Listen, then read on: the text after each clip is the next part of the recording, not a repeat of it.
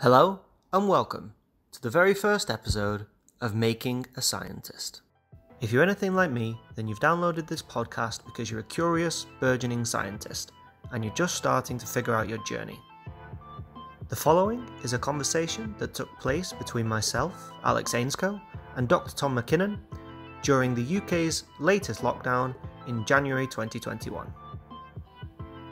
Any views or opinions that are expressed in this podcast are those of the individual, and they do not represent the institutions in which they work. Please leave this podcast a review, follow us on Twitter, and subscribe to our YouTube channel for more. This podcast is by young scientists for young scientists, so we want to hear from you. Please be sure to get in touch. Today's guest is Dr Tom McKinnon from the Faculty of Medicine at Imperial College London. Tom is a senior lecturer in Immunology and Inflammation and runs a successful thrombosis and hemostasis lab. He's the co-director for the Molecular Medicine Master's course at Imperial College, and he's got many publications and honours to his name. I'm extremely grateful that he's found the time to speak to me today, to share his advice and opinions on his experience and in his time in science. So without further ado, let's begin.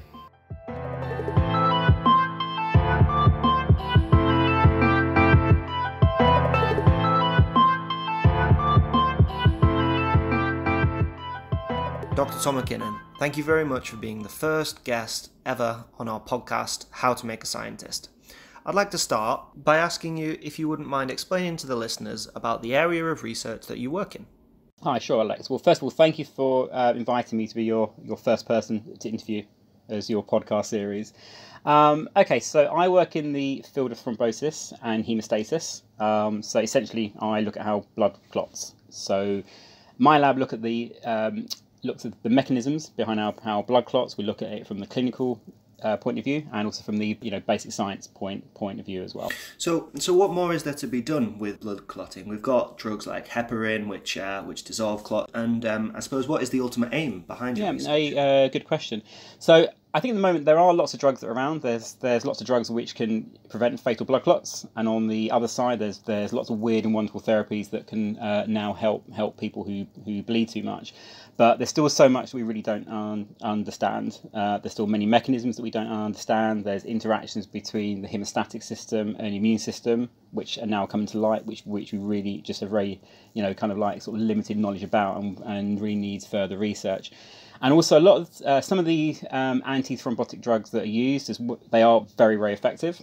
Okay, they're wonderful drugs. They save lives, but there are still bleeding side effects associated with them. So there is still plenty more research to be done and plenty more scope to design new and much safer drugs.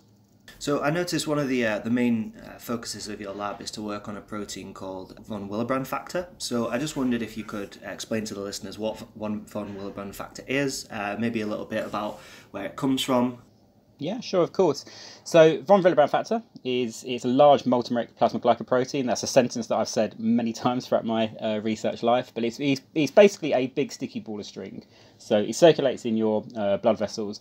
And essentially what it does is that when you injure yourself, you've got your damaged blood vessel, the first thing that happens to prevent blood loss is that platelets capture to that site of damage. But due to the speed of the blood flow, it's very difficult for the platelets to attach by themselves.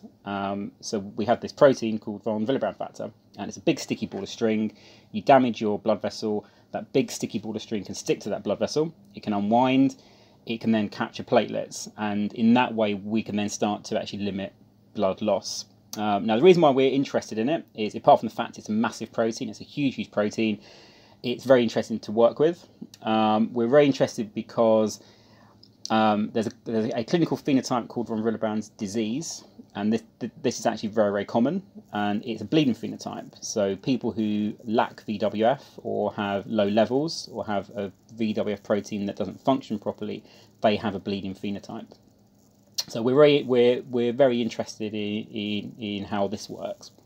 But on the other side, it's now becoming apparent that individuals who have very high levels of von Willebrand factor, or they have a VWF protein that can't be controlled, so it's almost like kind of hyperfunctional in a way, these individuals are more likely to experience cardiovascular complications. So things like, myocardial infarction, strokes, DVTs, and so on. And we're very interested in my lab in why that is, in what's the mechanism behind it, what turns a VWF molecule from being nice and safe and capturing platelets and stopping you from losing blood into something which can actually cause a very serious clinical complication, and how we can target that as a possible therapy. That's fantastic, Tom. I really wish you the best of luck.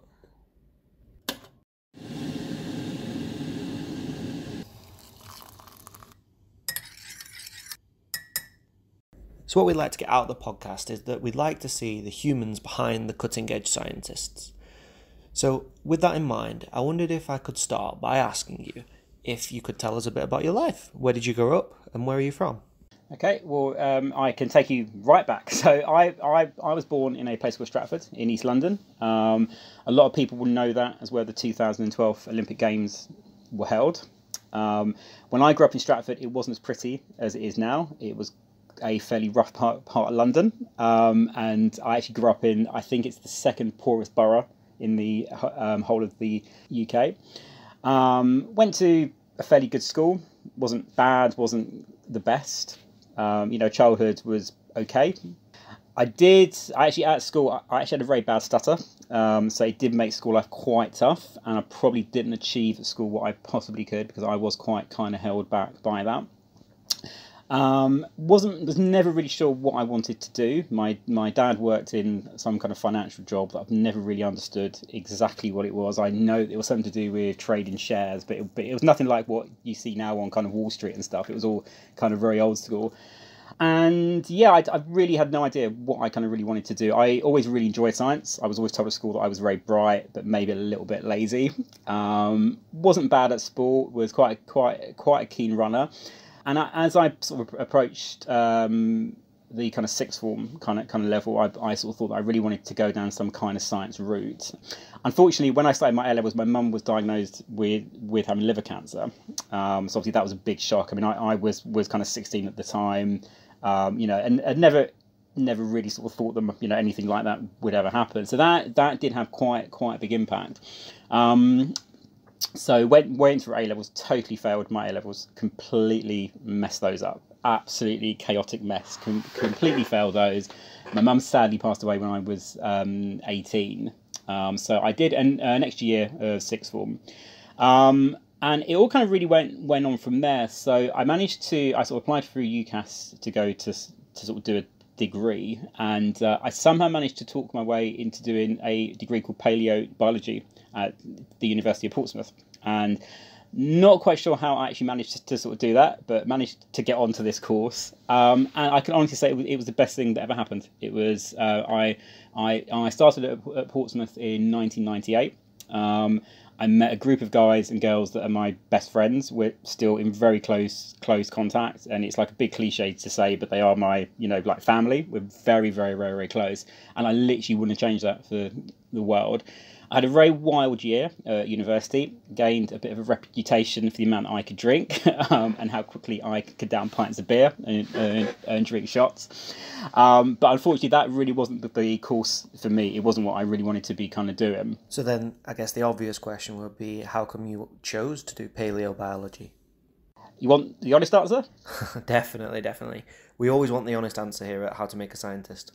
So basically, a very good friend from sixth form, who actually I've not seen for many years. He was going to Portsmouth to study business, and I literally had no idea what I wanted to do. And obviously with all the kind of like family stuff that was taking place, I hadn't even thought about this. And I mean, I should probably say as well that none of my brothers and sisters who are much older than me had ever gone off to do any kind of further studying. In fact, I mean, the most that anyone had done in my family was my brother had started his A-levels and had left after the first year, right? So you're the first in your family. Yeah. So sort of first one to go, and I'd never really thought about it. So going through sixth form, I think where a lot of my friends were sort of thinking about, I had a friend who ended up, I think he did medicine here, and I had like another friend who wanted to do law at Birmingham. I literally had no idea what I wanted to do, and with all the family stuff that was going on, I just wasn't really thinking about it.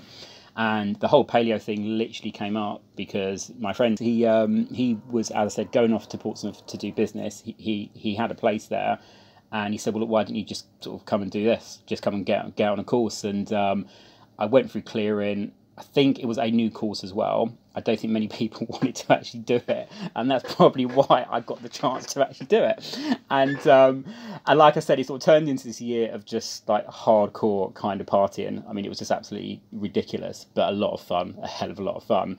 But towards the end of the year, obviously, I hadn't done very well in terms of the academic side of it. This kind of culminated actually with a chemistry exam, which I hadn't revised for. I turned up, was feeling very sick from the night beforehand. And one of my friends said to me before the exam, he went, I dare you to eat the exam paper. And I did just that. So that, yeah, that was the sort of thing that kind of went down. But getting towards the end of the year, I mean, the kind of course leader said, look, there's no way that you're going to pass this. You're not going into the second year. Sounds fair enough if you eat the exam. It is a fair point. It is a fair point. There's not many students that pass after eating their exam papers, and it just basically, I just sort of like, then I thought, look, I really have to do something. I really have to kind of like turn this around. And I was considering leaving university. I was working for Ladbrokes, the betting shop, at the time. It was just like a part-time job, and they had offered me a job as a manager, and I thought, look, I really don't want to do this. But what I had found was that doing paleo, apart from having all this fun and partying, the kind of like the more I guess like sort of scientific part of it, so we had lectures on enzymes and that sort of thing, that was really beginning to kind of resonate. And I thought, actually, I really would like to do something like this. So as I was coming up to the end of the year, I reapplied through UCAS, and Portsmouth had become like my second home. Really wanted to stay there. Had this wonderful group of friends. Most of all, I will say, actually, I think out of the group of us that started paleo, only 2 people actually finished it. Everyone else went off to do different courses. And I went through clearing again, and there was a biomedical science course. It was a very good biomedical science course, and I thought, I'm just going to try and get onto this. And one of the lecturers, I really can't remember his name, I should have looked it up, I think it was a guy called John Cook. I had a really lovely chat with him, and he said, well, look, I can't let you go onto the proper first year. And he went, because you just don't cut it.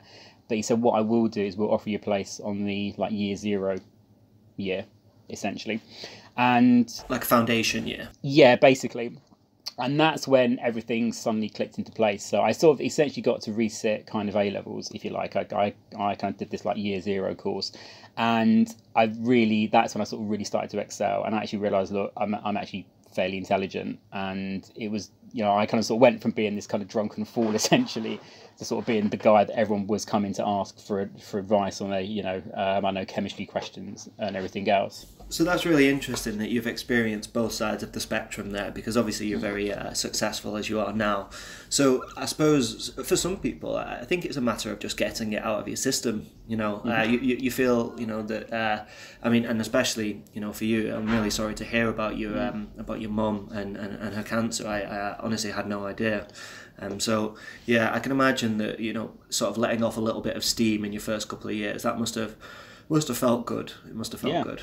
Yeah, definitely. It certainly did. And as I said, the making friends that I'm now friends with, for life, I wouldn't go back and change anything. I wouldn't, sometimes sort of people say, well, would you have wanted to have like studied harder, or, would you have wanted just to have gone straight into your degree? And I think, well, yeah, okay, maybe I, should have done, but actually I've got friends that I'm now incredibly close with, that they're, it's almost like having a second family.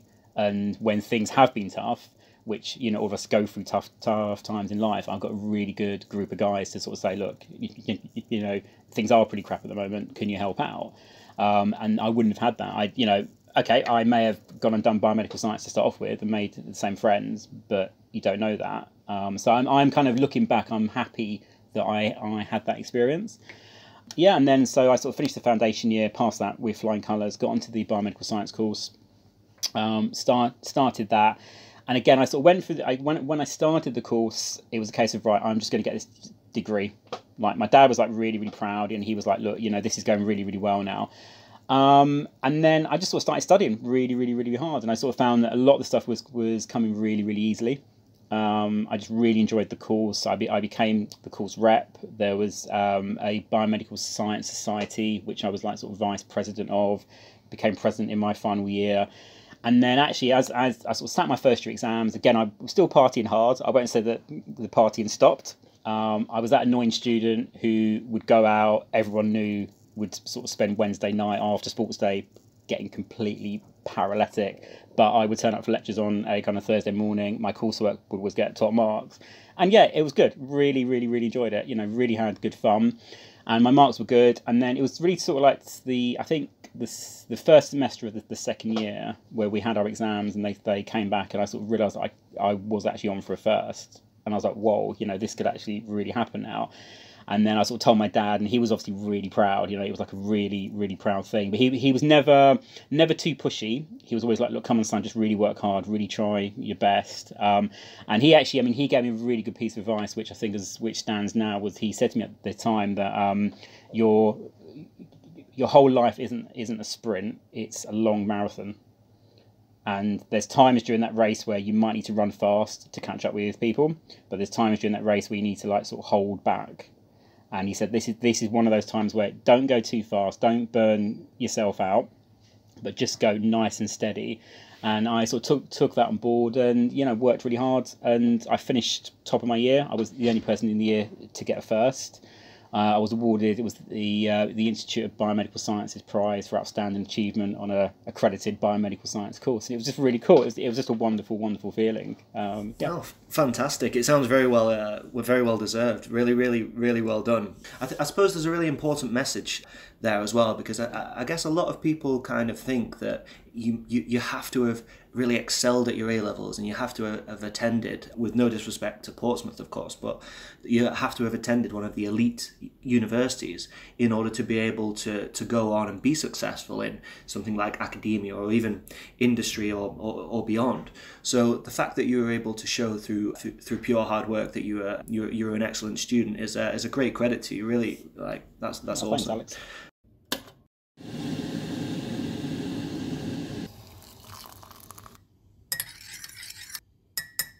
So for this next part, I was wondering if you could tell me a little bit more about what you wanted to do after you graduated. So you've told us about how you got your first class degree and your awesome award. So could you please tell us, how did you decide on what you wanted to do next?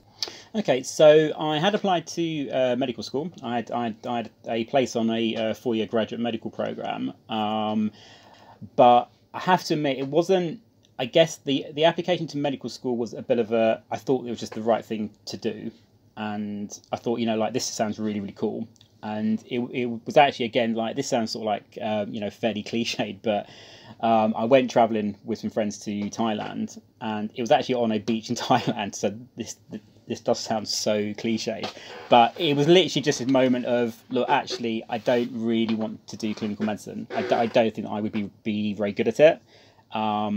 I didn't really want to go and see patients, and I just thought, look, I could do it. I'd end up a lot more in debt, and in all honesty, I wouldn't be that good. I know that this isn't for me, and that's when I thought, look, I'm really enjoying the science. I loved all the practical classes, and I thought, that research is something that I really, absolutely, definitely want to do. So I spoke to the careers advisors at Portsmouth, and they said, well, look, if you can get a first, you can go straight into a PhD. So I mean, this is what I graduated in 2003, so you could actually still go kind of straight into a PhD then, and they were advising different PhD programs to apply for. So I got my degree. I was looking around, started applying. I applied to a few places. I mean, off the top of my head, I can remember there was a PhD that I really wanted. It was at the Royal London Hospital. I think it was part of Queen Mary in Westfield, and I got shortlisted for that. Came really close, but never got it. There was a PhD at Imperial, which was doing gene therapy for thyroid cancer, and I almost got that, but because I couldn't speak French, I got picked by someone else. There was a PhD at Oxford that I was offered, but I didn't get on with the supervisor. We would have clashed. We would have had a real clash, which again is another piece of advice that can maybe come later, is to think about who your supervisor is. And there'd been this PhD on jobs.ac.uk, which was here at Imperial, and it was looking at von Willebrand factor, and it was specifically looking at how glycans affect VWF structure and function. And I'll be honest, I saw it every day, right, looking online, and I was like, yeah, this does not sound sexy, right? This sounds like anti-sexy, and it's like, there's no way that I'll do that. And then it was getting towards, so this had been, so I sort of graduated or got my degree in the June. It was getting towards the October sort of time, and I hadn't found a PhD, and I was working at Portsmouth as a research technician, but I sort of had to make a decision whether to stay in Pompey for another year or come back to London, because obviously, like, you know, having a house and, you know, rent and everything else. So I was going to stay, which probably would have been another year of partying. And then I just thought, look, I've seen this PhD so many times. Maybe it's just fate, or maybe it's just there. But come on, just apply for it. And there was a bit of a case of Imperial College being very, very high up the kind of rankings, and I thought, oh look, I'll kind of never get one here. Applied for it, went for the interview, and I had a phone call the same afternoon saying, Tom, congratulations, the PhD yours. And I was like, oh, okay, wow. And within about a week, was back in London and kind of started my PhD within Imperial. Okay, fair enough.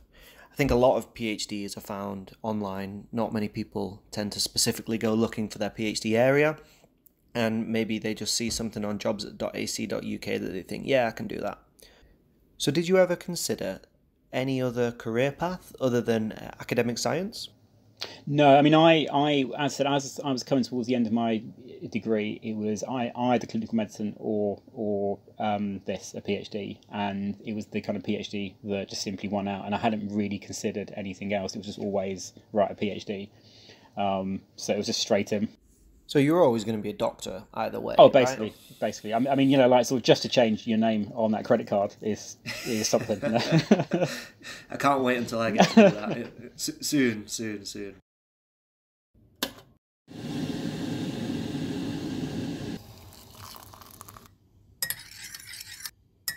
Now, what advice would you give to a young person? So you've been through the track. What advice would you give to someone who's either about to enter an undergraduate or about to enter a PhD program, who's looking for a PhD program?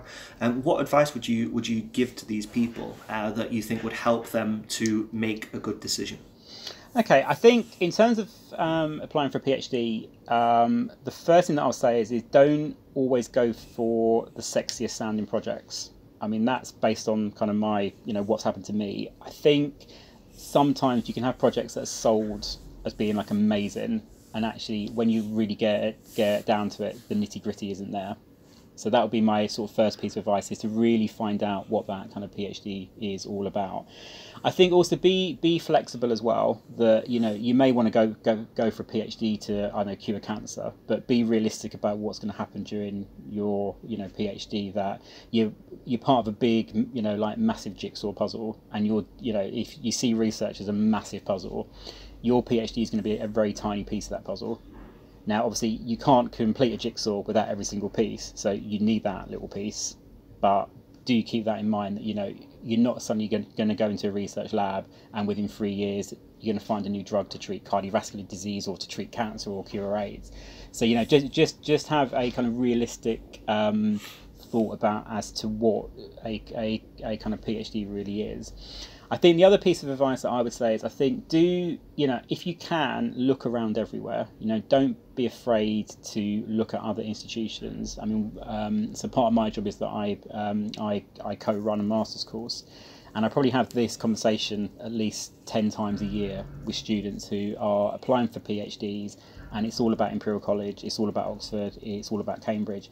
And you know what, they're wonderful places. I mean, there's no doubt about it. Imperial is a wonderful place to work. Right? Oxford, I'm sure, is a wonderful place to work. Obviously not as good as Imperial College, but it's still pretty good. But big up Imperial.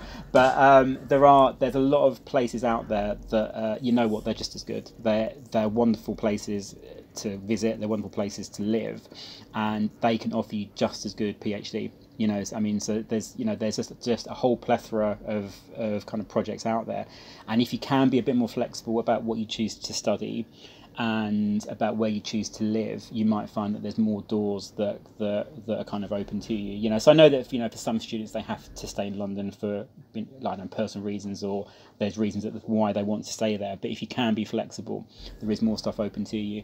I think the other thing that I would say as well is make sure that try. It's obviously difficult from an interview and stuff like that, but make sure that you gel with the person who's going to be supervising you for 3 years, because there's always some kind of PhD supervisor breakdown. It just invariably happens. There's going to come a point when the two of you are going to have a ruck about something. But if you can get on very well with your supervisor, it does make life a lot easier. And I think the other thing as well is think about what kind of lab you want to go into. Again, this is something else we say to the MSc students is, you can go into a really big established lab. You can try and get a PhD in one of the really big bad boy, bad girl labs, but and that may suit someone. That's really, really good. But you may just become another PhD student. You're just another cog that's going through that lab. You're going to go in. You may not get that much attention. You'll get your project, your PhD. You've got that lab on your CV, and that may suit some people. For other people, have a think. You may want to go with someone younger. You may choose to go with someone who is just starting out their group, because they need you to pass. If you fail your PhD, it's bad news for them. So that they're going to be paying you a lot of attention, and that's where you might find there might be scope for more of a future career, because you're not just another PhD student going into a lab that's going to churn out their paper, churn out their thesis, and then be moved on. You could go into a younger lab with someone who isn't as well established, their name isn't as big, but actually they're going to want to get you your PhD, they're going to get you through, and they may want you to actually stay on afterwards, and then you can start to carve out your own kind of research and your own niche.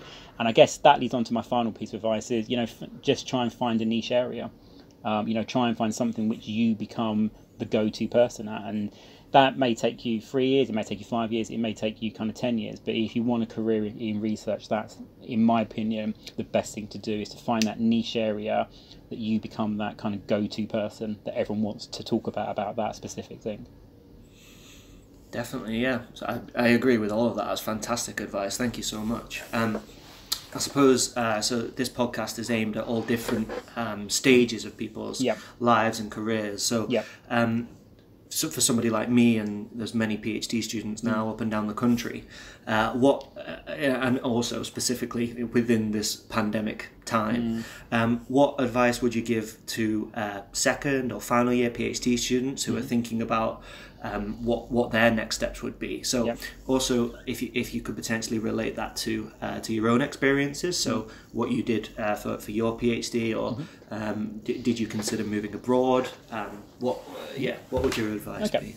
Okay, well, I mean, when I started my post here, I mean, I kind of, as I said, I sort of went from being this like first-class student at Portsmouth, sort of a sudden, I came into this lab and I knew nothing, right? I suddenly realised that actually, oh my gosh, I'm way out of my depth. I think that's probably a familiar feeling for many people, this idea of imposter syndrome. Like, what on earth am I doing here? I don't deserve to be here.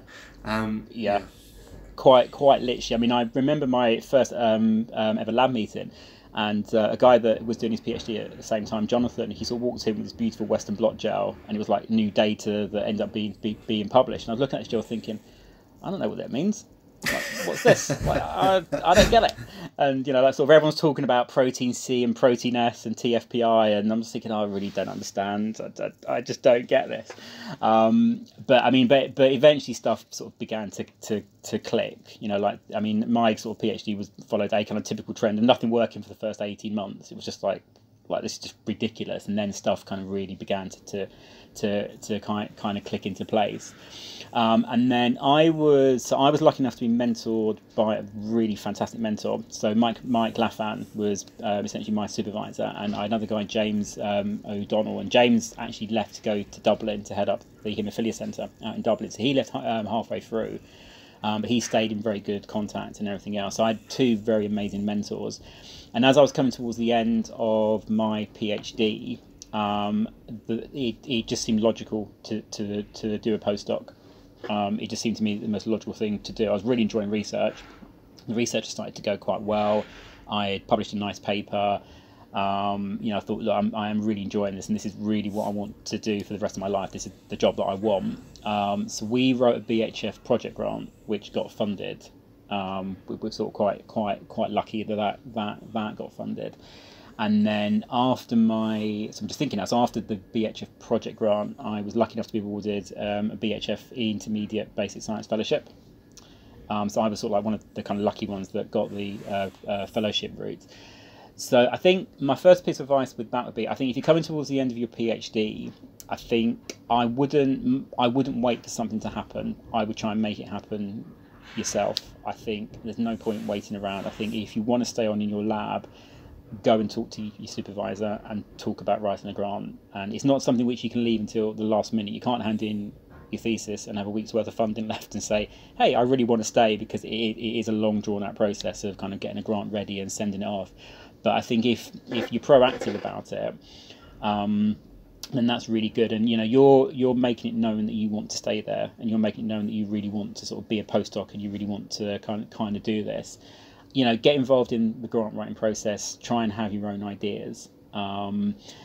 But again, don't leave it too late. But I would also say at the same time, do kind of look around. Do like sort of always keep an eye out for what is around, because again, the same with a PhD post, there's lots of postdocs out there as well. So it is really, really good to kind of keep your eyes open. I think in the current, I will be honest, I think with the current pandemic, I would hate to be a PhD student coming to the end. I think it'd be really, really, really, really tough. And I sort of really feel for kind of anyone who's actually doing a PhD at the moment, anyone applying for a PhD, and anyone who is coming to that point where they're going to have to, their funding's finishing. I would just, again, just sort of try to have faith in your own work.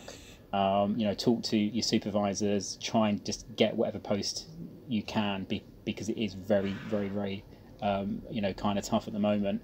If you can get that postdoc, and I think, personally speaking, I do think there are a lack of good postdocs. I think there are a lack of good postdocs around. It's very competitive for the kind of PhD market, and it is also competitive for the postdoc market. But I think a lot of people finish their PhDs and not quite sure what they want to do. They end up in a postdoc, and they suddenly realise that a postdoc isn't for them, or that kind of research career isn't really for them. So what makes a good postdoc? Or what makes a good postdoc opportunity? I think what makes a good postdoc opportunity is if you're staying in the same lab, I think that's a good thing. Different people will give different advice on this. I'm sure that during the course of these kind of podcasts, someone's going to say you need to move away from your lab. I've always remained in the same lab, and I don't think that it's held me back. There are definitely advantages to moving away. There's definitely advantages to going to work abroad, for example, to going to see how things work in different countries. Moving labs within the same country, you get to see how things run in a sort of different way. Just by going to a different institution, you can appreciate things maybe a bit better. One piece of advice that someone, not really a piece of advice, but something that someone said to me once, was that he went from doing a PhD at Oxford in a very rich lab to, I think he went to do, he did his first postdoc, it might have been at the University of Westminster, but he was one of the sort of kind of London universities that's quite low down the food chain, and he said that it was quite an eye-opener, because he went from a very rich, wealthy environment to actually to an environment where he had to learn to kind of budget very well. But then when he went on to his next postdoc, he felt that made him a much better scientist, because he wasn't just chucking money at a problem. He had to really think about every penny that he was actually spending. But I think what makes a good postdoc opportunity, learning new skills. So learning something a bit different from your PhD. So if there's any techniques which you haven't really done during your PhD, if you find a postdoc which offers you the chance to learn some new skills, so you can kind of pick up a different skill set. It's a good time to switch fields as well. Bear in mind, your PhD, you don't have to do a PhD in the field that you want to actually be in. Again, we say this to the master students about their 6-month project. You don't have to do a 6-month project in that field that you want to kind of work in. It's about being trained up as a scientist. Same as a PhD. You don't necessarily have to do a PhD in cancer if you want to. You don't necessarily have to do a PhD in kind of cancer if you want to end up working in cancer. It's about the skill set and those techniques that you learning to think like a scientist, learning to plan stuff out, as a scientist. I think what makes a good postdoc is, I think, someone who's willing to really get involved, someone who's really willing to take ownership of the project that's in front of them, someone who's sort of really willing to go that extra mile.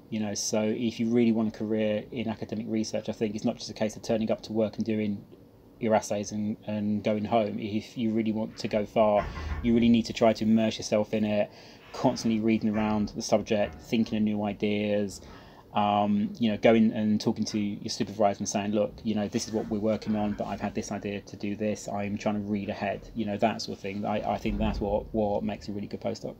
That sort of answered my follow-up to if you've had a bad PhD experience, then what would you want to do afterwards? And I suppose that would be the time if you wanted to switch fields and learn a new skill set. That's the absolute perfect opportunity, because sometimes like a lot of people find out that they really don't enjoy their PhD, or they get midway through and they realize that the thing that they were working so hard towards, that they really liked, is just not what makes them excited about research.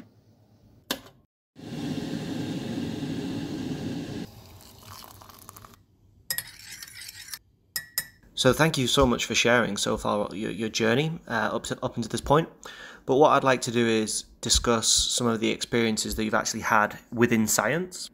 And I'd like to start by asking you, what has been your most memorable experience in science? Oh, my most memorable experience. To be honest with you, I would say it's actually probably getting my PhD. I think I'll never forget the day that I got my, that I did my Viva and was awarded it. It was just fantastic. It was, like sort of most PhD students going into their Viva, I was incredibly nervous. And then it ended up being this wonderful, like, kind of 4-hour chat about the work that I had done. And I mean, for me personally, it was just a fantastic experience. I just really, really, really enjoyed it. I think another thing to say which was memorable, which it doesn't sound like much, and it's not a big kind of like breakthrough moment, but when I began my PhD, I really did struggle. I sort of gone, as I said, I'd gone from being this first class student to being a kind of another idiot in a lab who had no idea what was going on. And when it all started to click, I was doing a method called VWF multimer gels, and when I started, the method wasn't established. We were running a really cumbersome gel system, and I spent months and months and months trying to work out a way to make it work. And I just came up with this quite simplistic way of running these gels. Now, it doesn't sound like much. Like I said, it's not a Nobel Prize winning piece of science, but I think for me that was the first time that I thought, actually, I can really do this. That I can take a scientific problem, and I can go away and I can work out how to make that work. And so that was the first time in science I thought, wow, I can actually really, really, really, really do this. And that's kind of like always stuck with me. So whenever anything else is kind of failing, I always think back to that moment. You mentioned about your dad giving you some excellent advice, but who in science, or maybe let's not name names, but what's been the best piece of scientific advice that somebody ever gave to you? Is to be patient. Very, very simply, just be patient. And that's probably the best thing, is to just be patient.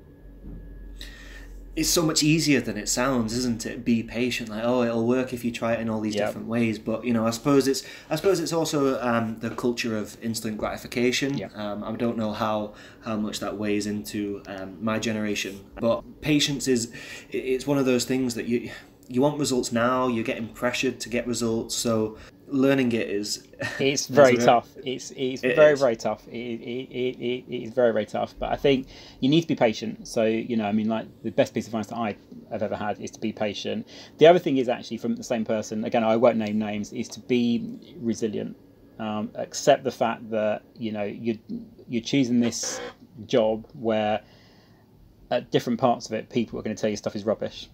Now, whether they're telling you your papers or your grants are rubbish because they think they're rubbish, whether they're telling you they're rubbish because they're doing something similar, whether it's because they don't like you, you just don't know. But you are going to have to accept that, not every paper you send off for review is going to get accepted.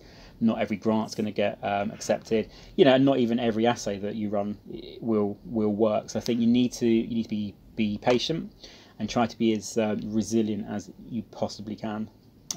Another very good piece of advice, though, which I got, was to always be open-minded and to always listen to absolutely everyone, and to always just take on everyone's opinions. That it doesn't matter what stage you ever get to, if it's an MSc student who's saying something, their opinion is just as valid as a senior prof. Always take on board whatever everyone is saying.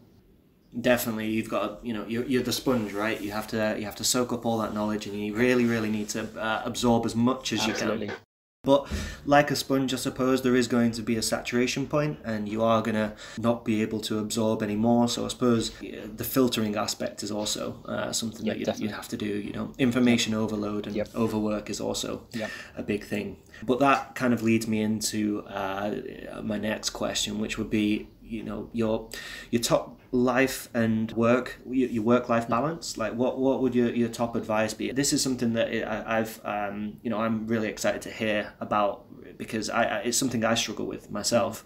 You know, like you mentioned before, you really have to be like trying really hard to make sure that you're, you know, ahead of your peers, but that does come at a little bit of a cost. So how can you work around this? Yeah, I mean, that is a really, really, really good point, because it is difficult. It is very, very tough, and I think it's the same for any kind of like career pathway, regardless of whether it's science, law, business. I think, you know, if you do really want to get to the top, you do have to put those hours in. That's the kind of downside to it. I guess that, you know, one could say that if you're not prepared to put the work in, it's maybe not the job for you. I think, and again, I mean, this actually comes back to advice that my dad gave me. Was he once said to me that you can sleep when you're dead, right? And his advice always was to work hard, but also play hard, but always make sure. And the most important thing was always make sure that you've got time at home, and that's the key thing. And I think, I mean, having had kids, and again, I mean, like, this is something that my dad said to me as well. You know, he's obviously like a big kind of focal point in my life. Was one thing that he did say to me was that when my children were born, he said, "Look, you're going to have sleepless nights. You're going to you're going to go for weeks where you're completely shattered and wandering around like a complete zombie. You're going to go to work. You're going to feel sick at work because you're so tired." And he said, "But it will pass." And he went, "One day they'll start sleeping through the nights, and you'll miss it, and you'll wish that you were back at 3 o'clock in the morning holding a baby," right? And I was like, yeah, whatever. But it is really true. It is so true. And so I think you do need to balance things out, and you need to make time to have something away from work, because if it is just constantly work, you will eventually just break down. So I think, you know, you need to make sure that you're working hard. You need to make sure that you're playing hard. You have to have that release. I mean, I know it's difficult during lockdown. We can't go to bars and clubs or, you know, like gyms or anything like that. But whatever your kind of release is, you need to do it. You need to make that time. You need to make time to see your family, make time to see your friends. And I think also never be afraid to take a step back. That there's going to be periods where, you know, you're going to have those months where everything's happening, you know, so everything's taking place. You need to get, I mean, like right now I'm sort of like trying to struggle with running, well, we've got the master's course, so I've got a teaching week next week, followed by a 2-week research practical. I've got samples that are due for study somewhere else that need to be done. I've got a podcast to do, but yeah, and we're so appreciative. No, but you know, you have these really intensive periods, but you then need to make sure that you also have that period where you can slow down, and you know, really just don't be afraid to take that kind of time for yourself and your family, because otherwise you will just burn out. Totally. I totally agree. I don't have kids yet, but I can imagine that I'd hate it at first, waking up at night, but then, you know, you'll eventually miss some aspects. So I now wanted to ask, so far, I mean, you're still a young researcher, by all means. You're still very young. Thank you. Very young. Very young. Very young. But what so far has been the highlight? I think, okay, as I say, getting the PhD itself was a massive highlight.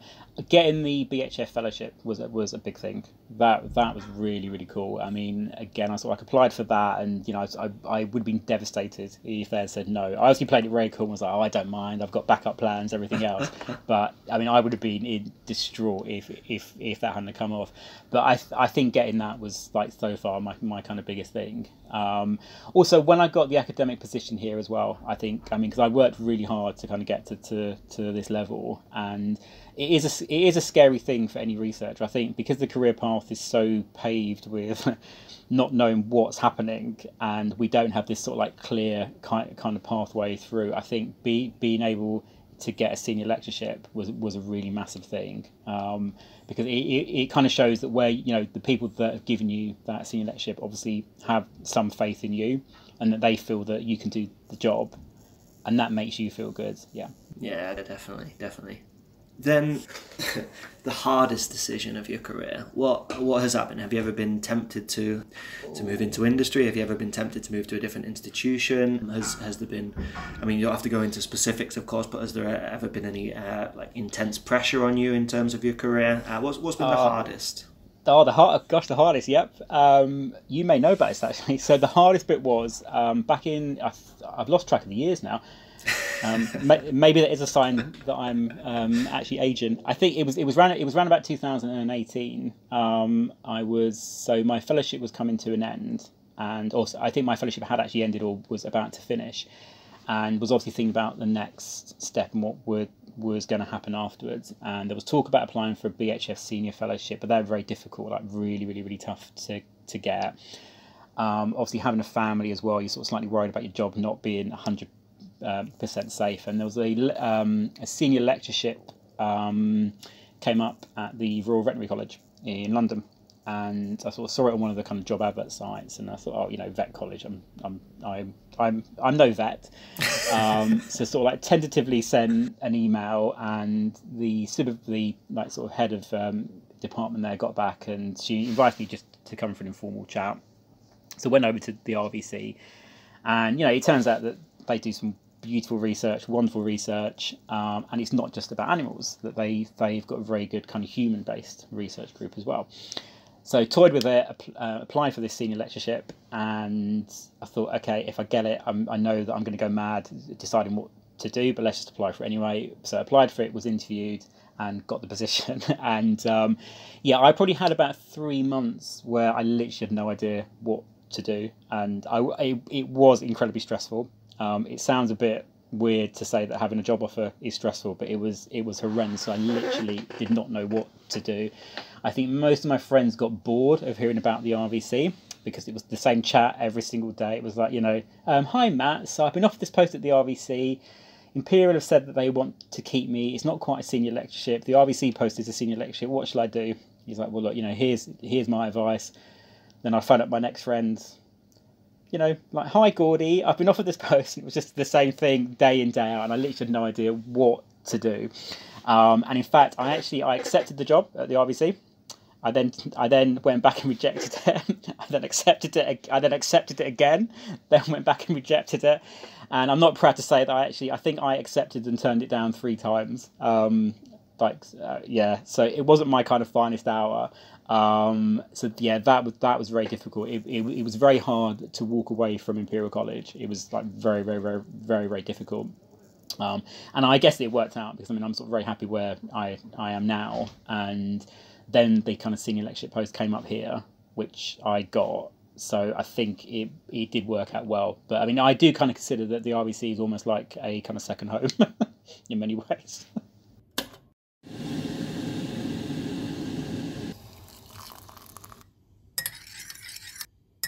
Why don't we move on to the next section? So the next section, I wanted to talk a bit more about your passions outside of science. So all of those, personal stories that you've just given are absolutely fantastic. Thank you so much. I'm sure that the listeners they're really appreciative of all of that advice. But now I'd like to hear a little bit more about what you like to do outside of science. So what do you do in your leisure time?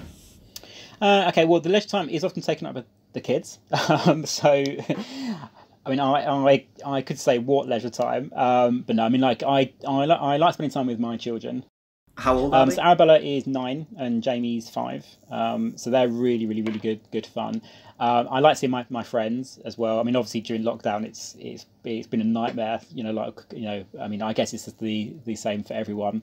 But I really enjoy walking. I'm a keen runner. Although I've not run properly for a long time now. I used to run seriously, but I think university and everything else kind of put paid to that. I did start running again when I started my PhD, but again, just the kind of PhD lifestyle didn't really fit in with running. But I'm a very keen walker, and I love nature. So I sort of love being outdoors. I love being by rivers and lakes, and enjoy fishing. and I also brew beer as well. So I've sort of well, during lockdown, I've always wanted to brew beer. Always wanted to brew beer. I mean, you probably guessed from some of my stories that I'm a keen drinker as well. But I'm a big fan of real ale. And during lockdown, I just said, look, I've got the time to actually brew some beer. So I sort of brewed my first batch of beer during lockdown, which was pretty good actually. Good for you. Was it a bathtub job? No, it wasn't a bathtub job. I sort of bought all the kit, you know. I sort of had all my barrels and tubings and God knows what else. And I made this Irish stout, which went down pretty well. So I did a second batch for Christmas, which was good, which my dad tasted. So again, to come back to my dad, the biggest seal of approval. And in fact, forget about any BHF fellowship, okay? the biggest thing was my dad having a pint of my Irish stout and saying, you know what, son, you could sell that in a pub, okay? That's perfect. You're going to have to give me some of this Irish stout. Send us some over. I'd love to. I'd really love to try. Really love to try. What are you a passionate advocate for? Yeah, I'm a passionate advocate for female rights. So I think women get a really tough time in all sorts of careers. You know, science is obviously one as well, and I think a lot's been done to improve that. But I think I had a period with my son where I did a lot of the actual childcare. I was doing all the nighttime feeds and everything else, and I just don't know how kind of mothers cope. I was like sort of coming to work just a complete state because I've been up all night. Now I think women just handle that sort of stuff just so much better than men do, and I just think that it really is tough, and I think it is quite sad that sort of even still. I mean, we're 2021, that we've had to have things like the sort of hashtag Me Too movement and that sort of stuff. That that there's that sometimes women are just not getting the same rights as men, and it's just absolutely not on. It's just not acceptable.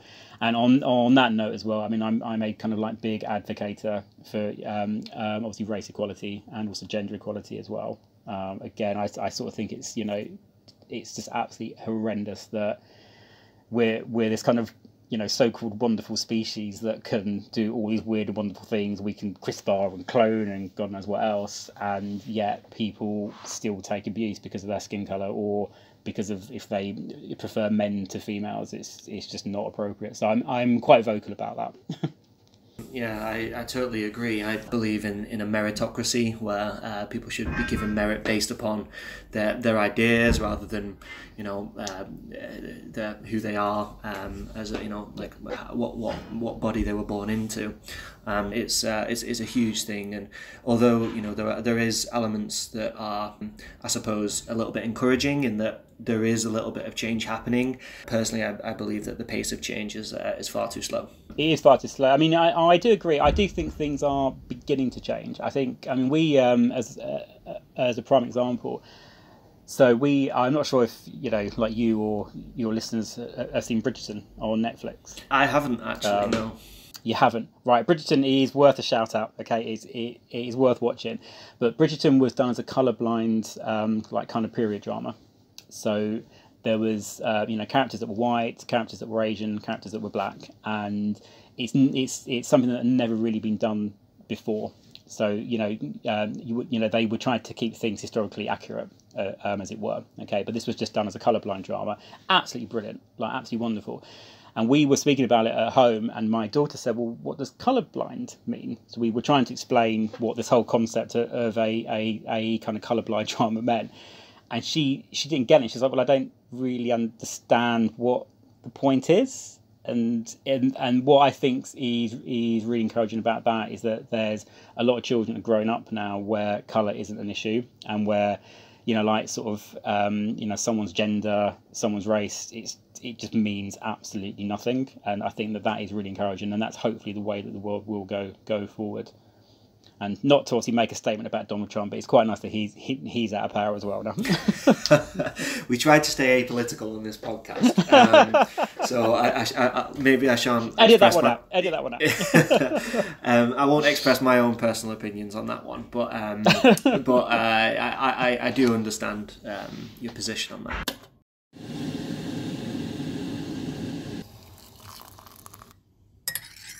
Finally then, I'd like to just maybe get your final thought. How do you see the future of your field? So you mentioned obviously about VWF is your main focus. So do you think new technologies that have emerged, such as CRISPR in the last 10 years, will they become so advanced that potentially the problem will be solved for VWF and you'll be out of a job? Ooh, good question. That's a cutting question as well. What's the future of your field? How do you see? Yeah, I think, as I said at the start, I think there's so much that we understand about how blood clots, but there's so much that we don't understand. That I think there's plenty of research left to be done, and there's more that we kind of find out every single year.